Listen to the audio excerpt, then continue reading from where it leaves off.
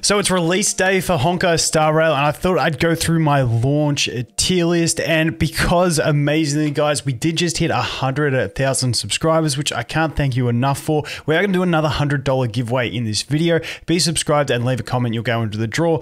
I've got 2 other giveaways going on my other videos as well. So all those giveaways will be announced in community posts across the next week or so, and we will get the winners their prizes.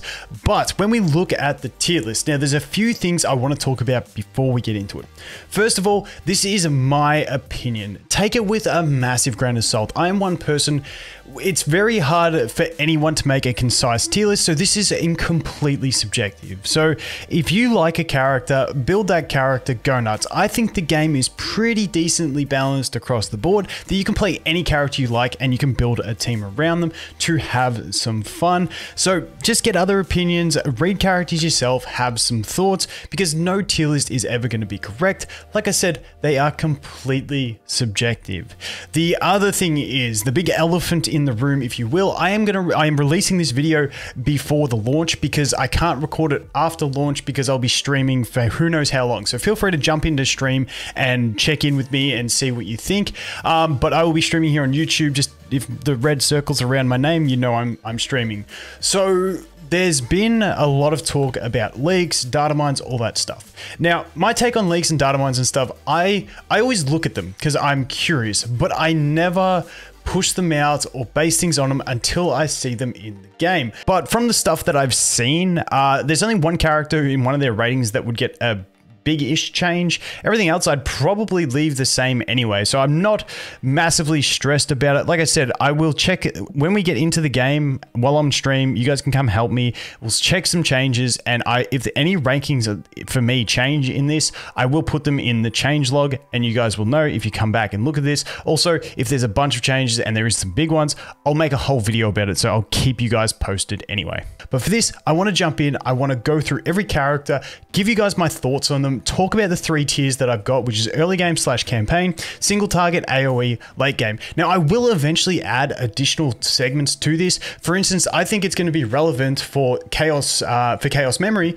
to go through maybe like the top, like maybe 4, 6, 7, 8, 9, 10, and talk about, you know, maybe whether they're good in certain floors, because that will become very important. Same with simulated universe. You know, it's something that you're going to have to farm. So giving them rankings in different simulated universe run throughs, I think will be relevant. Eventually, I will expand this, just so you know. Also, massive shout outs to Grimro Gotcha, who is an absolute legend. He actually lives really close to me, which is awesome because I'm down here in the arse end of the world and normally no one's near me. But he is a massive theory crafter, and he's run a lot of numbers and helped me with a lot of information, and also to the guys at Pridewin, also Antilla over there, been absolutely fantastic for helping us collate data and all that sort of stuff. So have to give those 2 shout outs. You can go check them out down there.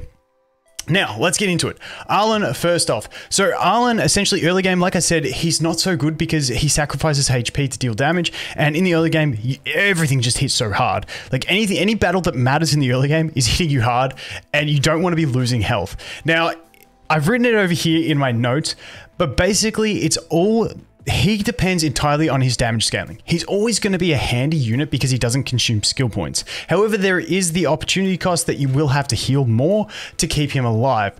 But the fact that he has no skill points means he has viability, even if he's a little bit lower on the damage side than other things. The problem comes if you can run something like Dan Hung on a neutral build where you use skill then basic attack. And if that rotation on Dan does more damage than Arlen's just normal rotation, then you kind of get into a trouble point where it's like, okay, maybe I want to bring another DPS that doesn't make me have to heal more and maybe offers a debuff or something like that. So that's where Arlen will always sit in the game, in my opinion, is early game bad, late game single target, late game AoE, his cleave is pretty average, but late game single target is always going to be about how his damage scales against other units if they were playing on a neutral build. Next, Asta. Now, Asta is really strong early game. The one problem I have is that we do have the Fire Trailblazer early game, which you don't need to level Asta because of that to get through the campaign, because the Fire Trailblazer is so strong. But then once we get into the later game, she becomes a fantastic support. Now, I think she is a character, like, and because of her multi-hit attack, she's really good at being single target fire bosses. Now, I think she's a bit of a fire specialist. She increases fire damage. She also... if the enemies are weak to fire, it's going to help her stack her attack buff more, because if they're weak to fire, she gets an extra charge, and then if she hits more enemies, it gets more charge. So I think that's really going to help her. The other thing is, I think she's a character that's going to scale really well with gear. And the reason for that is that I feel like if you get enough energy recovery and stuff, she'll be able to have higher uptime of her ultimate. Whereas in the early game, her ultimate uptime isn't so great. So that's what gives her a bit of a, you know, lower pacing in the rankings. Next up, Bailu. Bailu S+ tier in the early game, just amazing. Like I said, things hit so hard in the early game, and you got the revive, you got the heals, just fantastic. Now I put her in S in the later game in the single target and AoE. She is still the best healer. The reason I didn't put it to S+ is because we have seen people beating Chaos Memory with without using a healer in some teams. Now, if that changes and it's like that, maybe that's just because they were too invested or something like that, I will adjust this. But in general, best healer in the game, only 2 options. Happy days.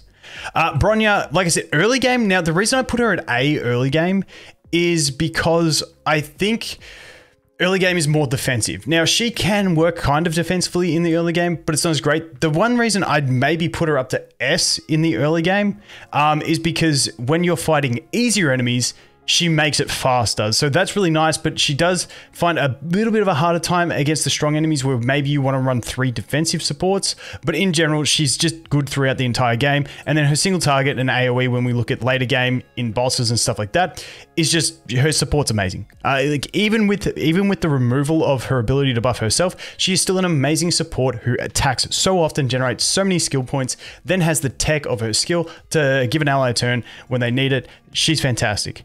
Next up, we have Clara. Now, this could be Cope. This could be Cope because Clara and Svarog are my favorite character in the game. So take this with a grain of salt. I normally rate characters that I like harsher than characters that I don't, because I don't want to have, you know, bias, but fuck it. Clara is sick. Svarog is sick. I'm coping hard. So Clara, I say S tier in the early game because I think she's one of the best DPS units you can have. Like I said, it's all about turtling and taking less damage, and she focuses all the damage on her, so you only have to heal 1 unit. She synergizes super well with March, so you can put the shield on. Clara just going to revenge, and she does massive amounts of damage with all that revenge. The other thing is, while she's got that taunt on her from her, it's not a full taunt, but it's an aggro increase from her ultimate, she's going to be more likely to be attacked.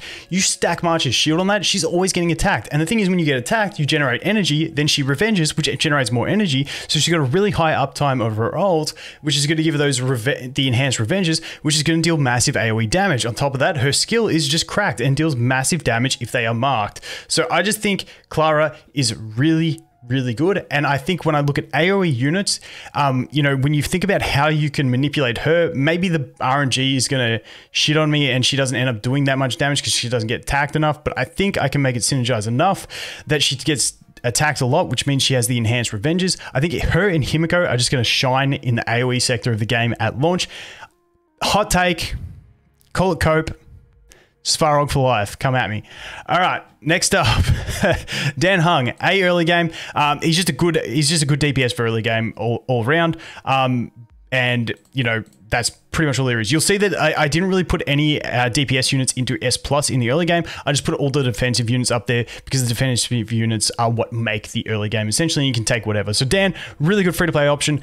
Really good option for free-to-play single target. I don't know.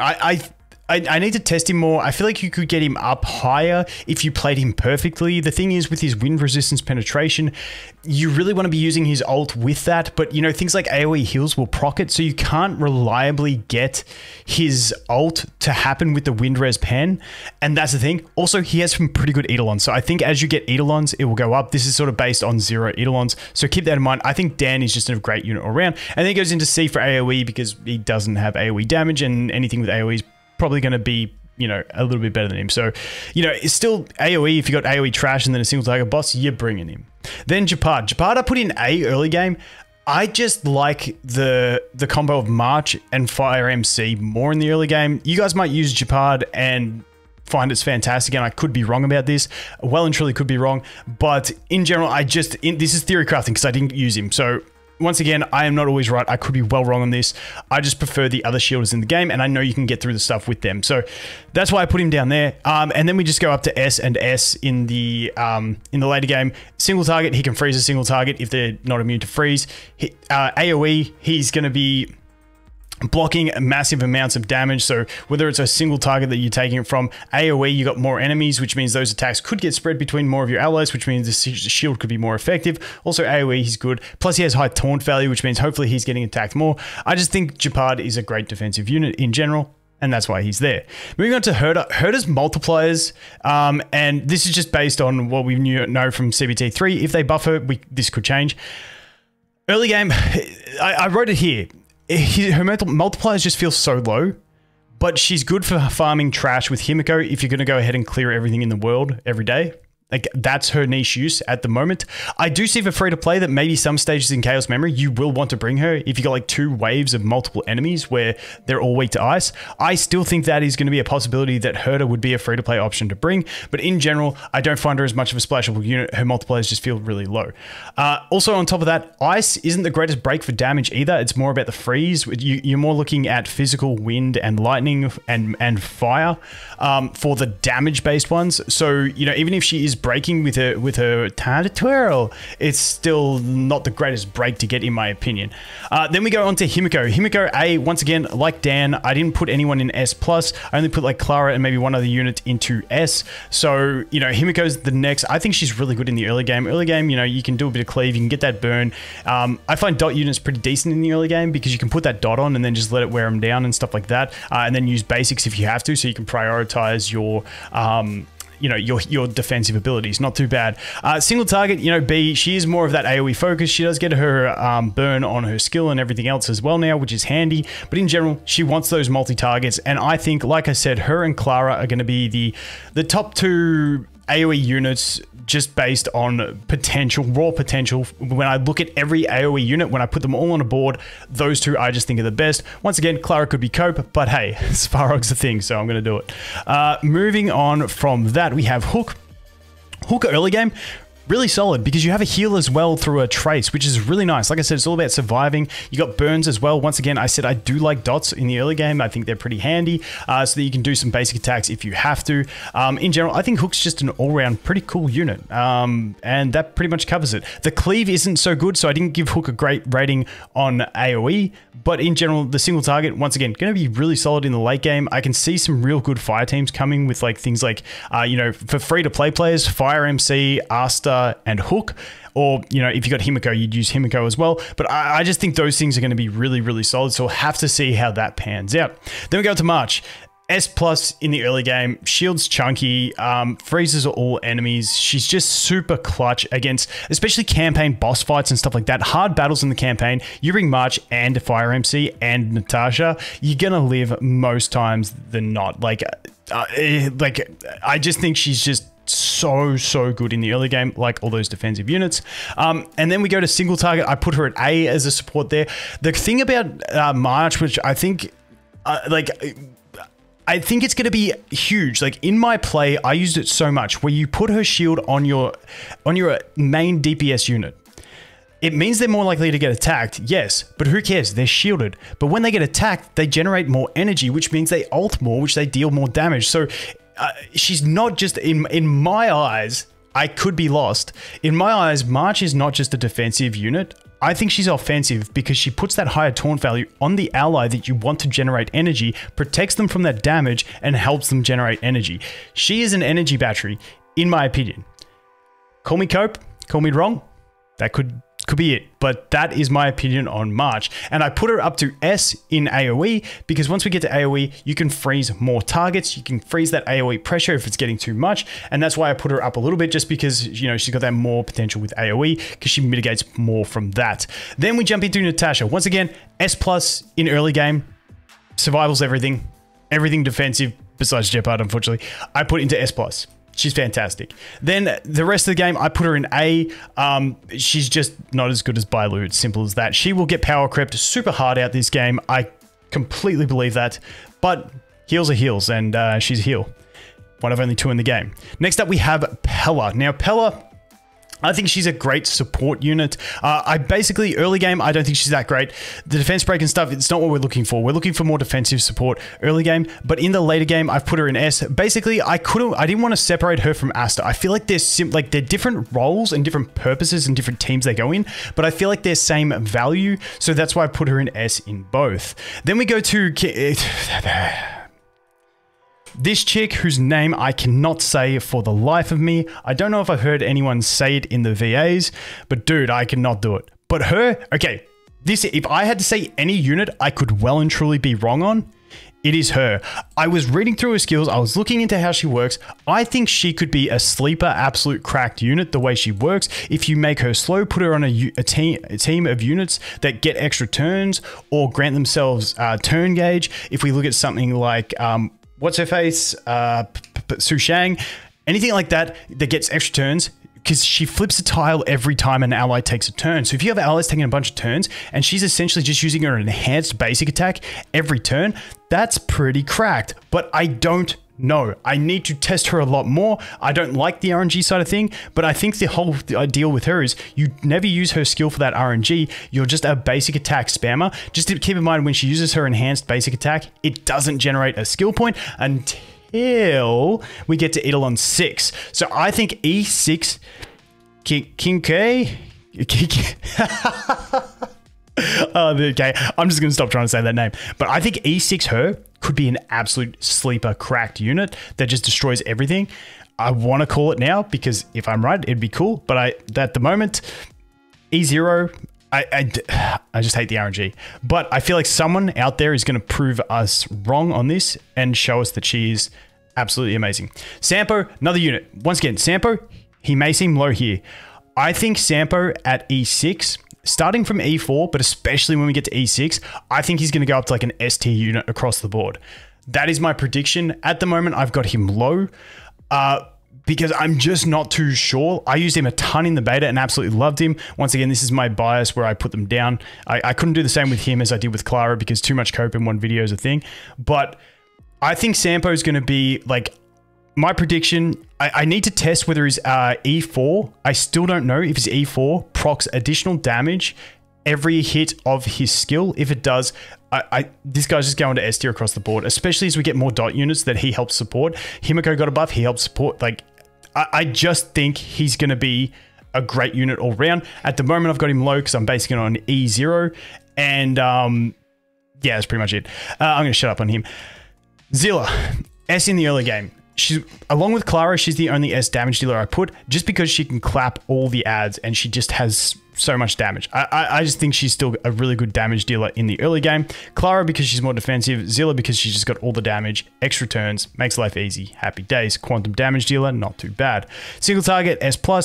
AoE S, honestly, you could put her S plus AoE. It just depends on the situation, how chunky those ads are, how strong your Zilla is. Will she get the kills and stuff like that? Her raw damage potential is crazy in single target, but then it's even crazier in AoE. However, if you can't kill those units, she loses out a lot of that benefit. So she's conditional, all-round great unit. That's pretty much all that has to be said. Serval. So I've been theory crafting a build on Serval. We've got this 3-star Lycone with the key. I'll make a video in the future. Essentially, I think you can guarantee Serval an ult after every 2 skills. I like that for break. I've conservatively ranked her here, but I think AoE, she could go up to at least an S tier. That is my prediction. I like 3-star light cones. I like doing weird shit like that. I think she can be good with that. The other thing I think she can do is that her ult extends extends shock durations, which means you can like use her as a plussing unit, which would be really cool as well, where you put your shock on with the skill at start or the technique out of battle. Then all you have to do is basic and just guarantee, and if you have to, throw in the odd skill so that she can ult and extend the duration of her debuffs, of her shocks. And then she becomes a plussing unit that can still deal really decent damage and have solid break.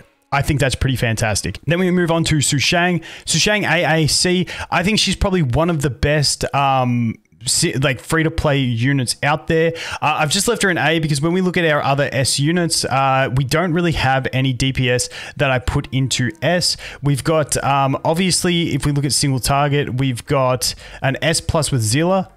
and we've got an S with Yangqing and an S with Welt. So those two, I feel like her break capacity for physical is really strong. Her damage is really, really solid, but I don't think it's going to be as high as some of the 5 stars. Her Eidolon 1 is nuts for energy efficiency. If you don't have that though, I feel so basically at E1, I think she's S 100%, but until Eidolon 1, she just uses so many skill points, so she's really inefficient. So that's pretty much where she is. Like I said, S at E1 is essentially where I put her.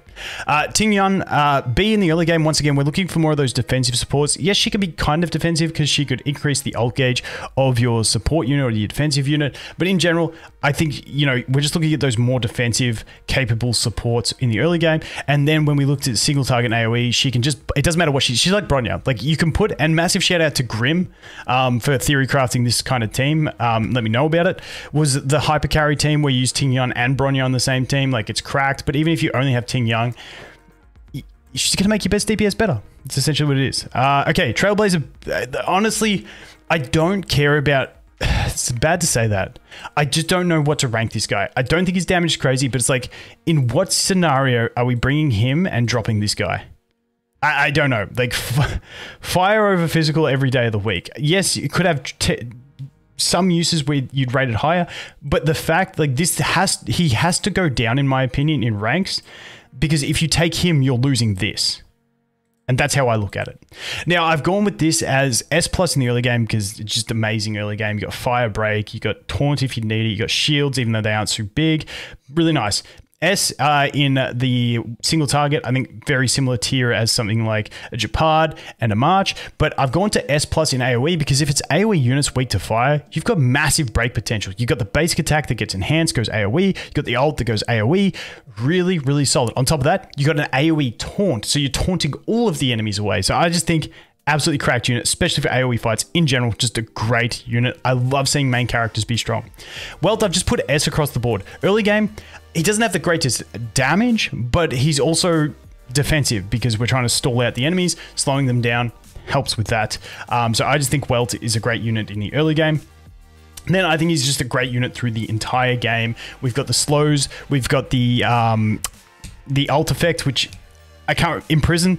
We got the imprison, we got the slows, we got the multi-hit. He's the only imaginary unit in the game. On top of that, now we saw the official change that they made where he's going to increase the damage that all your allies deal to the enemy, which is just fantastic in general. And finishing it off, we have Yangqing.